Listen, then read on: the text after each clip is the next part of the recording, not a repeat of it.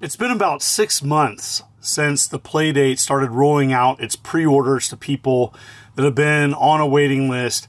And even though this is still fairly hard to get, I got mine in May and wanted to give my thoughts about where the Playdate is now. I'm not going to cover the Season 1 games, as that's been covered quite a bit on YouTube already, but wanted to really focus on some of those indie games, and especially games that are offered on itch.io. I'm going to share 10 games with you that you may want to check out and kind of give you my overall thoughts about where I think the Playdate is.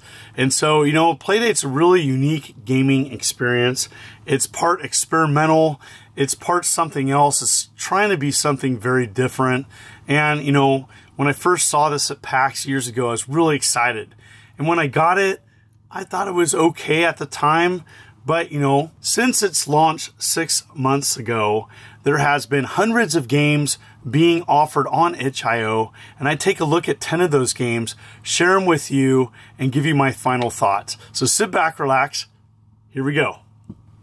First up is Rocket Bytes. And this is a fun little Gravatar style gameplay. And I really enjoyed this game. It's absolutely free, 15 plus levels. Some get really challenging. Really great music, by the way. But I found myself really enjoying playing this over and over again, as these are the type of simple games that I enjoy, and I think it's a good fit for the Playdate. Now, the control's a little touchy, but hey, this game's absolutely free. You can check it out. As many games on itch.io, you can sideload onto your Playdate. Next up is 5 More Minutes, and it's a game about insomnia. Really kind of a cool premise, and I found this kind of a cute little bite-sized game.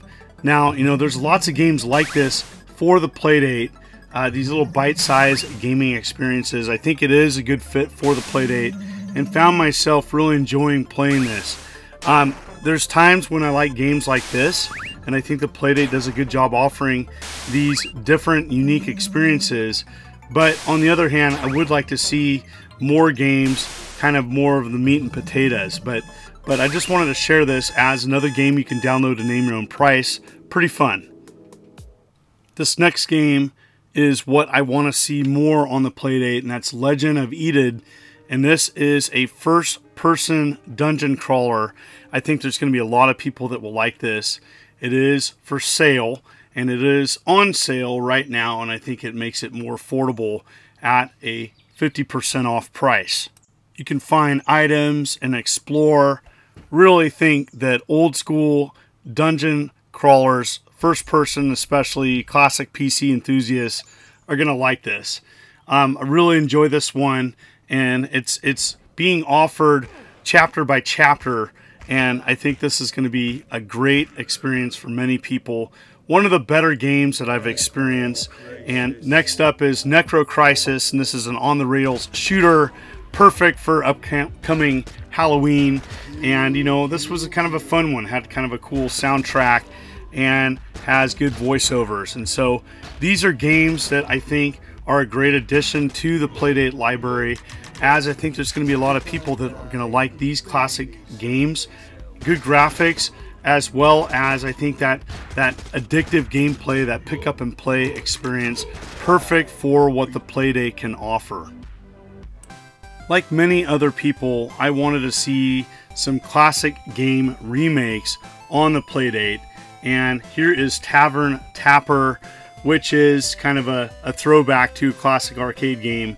And, you know, I like what I see so far. I want to see more of these. I want to see more of these classic games and their interpretation on the Playdate, as I think this is a huge, huge potential here. And what I've seen so far is kind of mixed. And so this is a pretty good game, and I like the graphics style that they went with, and the use of the crank is awesome. And so Tavern Tapper is an example of what could be done. Also, there are several 1-bit games which are updated versions of classic Atari and arcade games, and this is Demon Attack. And this is one of the better 1-bit games. I don't know if I like all of them, but this is one of the better games, as, you know, I'm a big Demon Attack fan, and I like what they did with this one. I think this is a perfect example of what the Playdate can offer. Again, another game you can just download and play. Amazing. There's so many games like this on itch.io, so even if it's not your favorite, it's easy to install and it's easy to delete, and it's easy to move on to something else if you want to play something a little bit different. Next, you have OneBit Frogger, same company, and you know, this is one of the better ones. I thought this, you know, Frogger, you can't really mess up Frogger, but you know, I thought they did a good job with translating that classic gaming experience to the Playdate. I want to see more classic games being made, and I look forward to seeing what else is offered, especially from this company, as I think they're getting better with their releases. These are some of the later releases that they've offered, and I'm excited to see what else is going to come out. I definitely would like to see more NES and Game Boy style game remakes, as I know that the Playdate is capable of that, and really want to see those types of games being developed and offered on the Playdate more. I've been into puzzle games lately, and Loopsy has that just one more game kind of aspect to it. I really enjoyed this one, and just a simple puzzle game.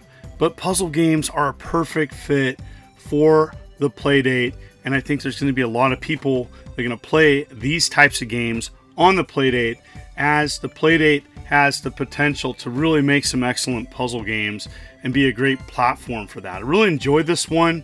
Another game you can just pick up and download, and there's just so many games like this. I was overwhelmed with going through all the games being offered.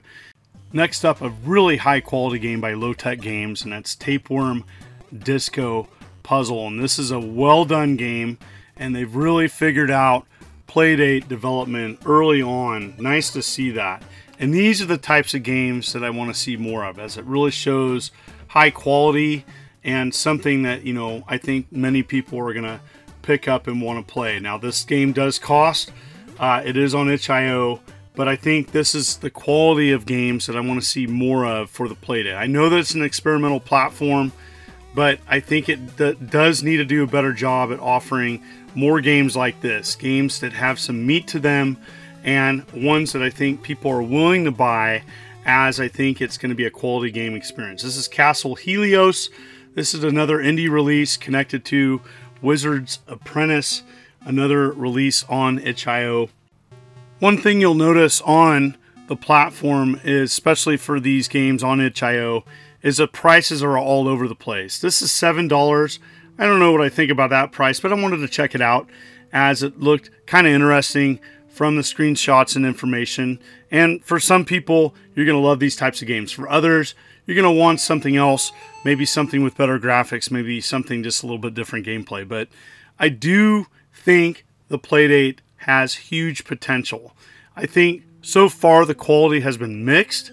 It is everything from super indie and experimental to something of more substance, and I think that there's a wide variety of games being offered. I want it to continue to further develop, as I think more people that get their hands on a Playdate, they're going to want to develop and make games, and I'm really looking forward to that, as I think this platform does have potential. Is it there yet?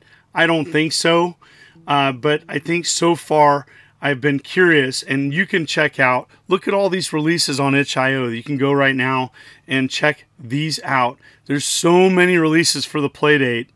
I'm hoping that people will continue to further develop quality games, as I think the Playdate is a good platform, and I'm looking forward to seeing what else is coming out for it.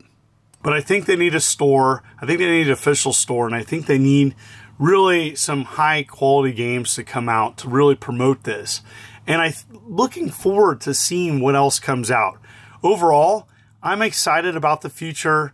I think it has huge potential. It's not there yet, but I think it has the capability of being something different, and I look forward to seeing what's coming out.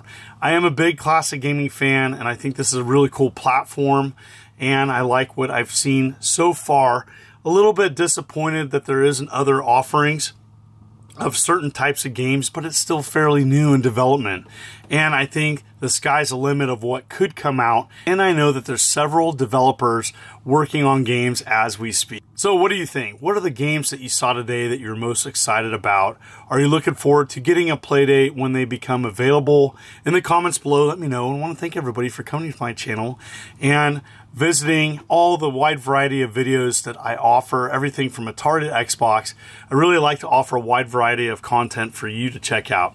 You folks are wonderful and beautiful. Let's keep it positive. This is the Immortal John Hancock, and you have a good day.